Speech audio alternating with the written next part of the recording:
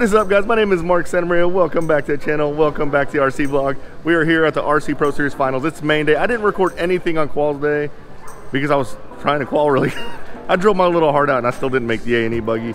It was tough. Competition stout. Everyone's out here, or some people are out here doing track walk.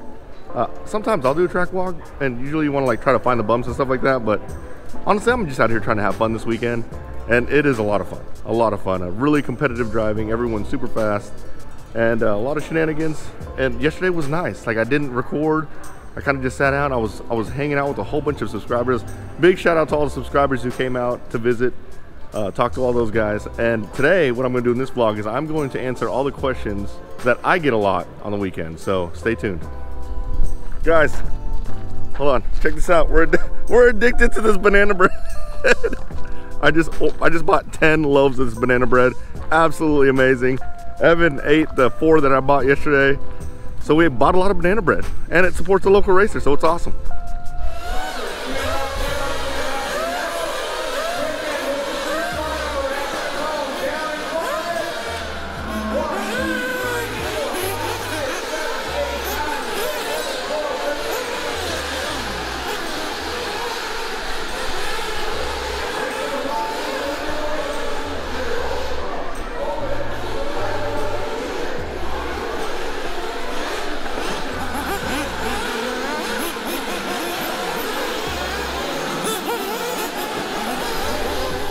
Just finished my e-buggy main and it did not go very well. I made a smart decision of deciding to go with M4s because I thought I could get a little bit more speed, and they did not feel as good as the M3s. It was super cold this morning, but now it warmed up, so this was an awful tire. It was really hard to drive, but who cares about that? We did win. We won these in the raffle. We won in the raffle again. These are awesome. This is actually what I wanted. These are awesome tools. I'll put a link in the description below. Oh, I got my camera rig all set up. Now we can pivot around. We're about to go out there, answer some questions, ask some questions. Anybody want me to ask a question to Wade? Like, what is he doing? Because he probably doesn't know what he's doing. No, he has no clue what he's doing. All right, we're walking out. So I got a bunch of questions yesterday. A lot of questions that I assumed that people knew, but I guess a lot of people that don't, or a lot of people that don't race. So one of the questions I got were like, how does a race day work, right? So some people came on qualifying day and they weren't sure what was actually happening here. Look, you guys can see the race in the background there. I don't know, it might be too loud. They weren't sure how it worked. So let me explain. I'll try to do it really quick.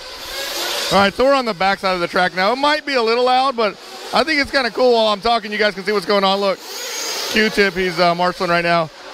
So the race weekend's actually broken up in 3 days. Friday is practice day, where in most cases it's just that. You just practice the track, try to get the track down.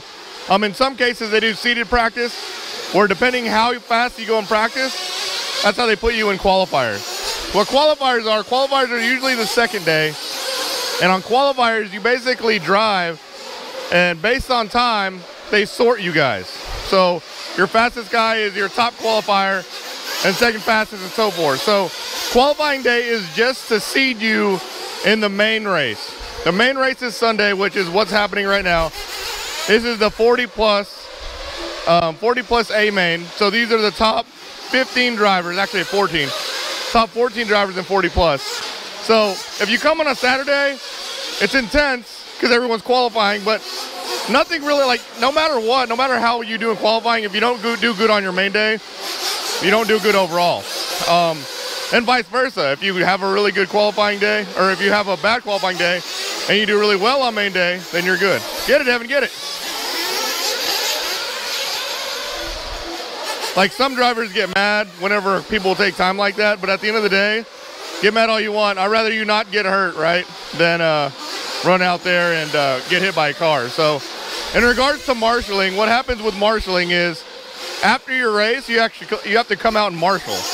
And marshaling is just flipping the cars over. So that's pretty much the outline on a race weekend. So the day that you want to go, if you go to a race weekend, is a Sunday. So another question I got yesterday is the different classes. So they have classes separated based on cars. So here's buggy, electric buggy, nitro buggy, and then truggy and buggy. Those are going to be your main types of classes at big A scale races, but then they have it separated based on skill level. So there's actually 3 main skill levels. There's going to be sportsmen, which are going to be like your kind of like your basically beginners, your newer guys. And then you'll have your open drivers, which open drivers usually consist of like sponsored drivers that maybe possibly don't run that much. They're not super fast, but they're still pretty quick. Like, it's pretty competitive in here. Like, I run open. And then you have your pro guys, which pro is over here. There's pro electric buggy. Your pro guys are going to be the guys that like do it for a living and, you know, have the full deals, things like that. These guys are the blistering fast guys. This is the most competitive class. So that's how that works. But there's also an added class in a lot of races called a 40 plus class, and that's basically if you're 40 plus in regards to age, you qualify for that class. So whenever I run 40, oh, I'm definitely running 40. Oh man, look at this. It is so beautiful out here. It's like perfect temperature. It's just chilly enough. Like, this is like the temperature I like. I think it's probably like 60 something degrees. But look, the kids are out there playing.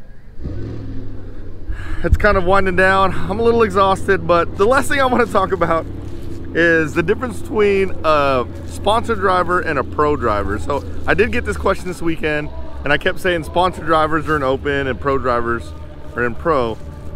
So there's this could be like a debate. There could be different opinions on this, but a sponsor driver to me is someone who gets assistance, like discounts on certain products, and a pro driver is someone who either gets a 100% deal or gets paid to do it. They actually do it for a living. So even like at the big races like the Dirt Nitro Challenge or some of the bigger national races, they will actually say it explicitly. If you got like a 50 to a 99% deal, you're an open driver. And then if you have 100 plus, which plus would be like a budget where you get 100%, or they give you a certain amount to 100% or whatever.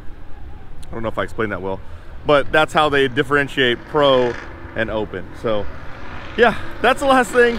I hope you guys like this video, guys. If you did, smash the like button, subscribe to my channel, turn on the notification bell, and you guys will see me next time. Later, guys.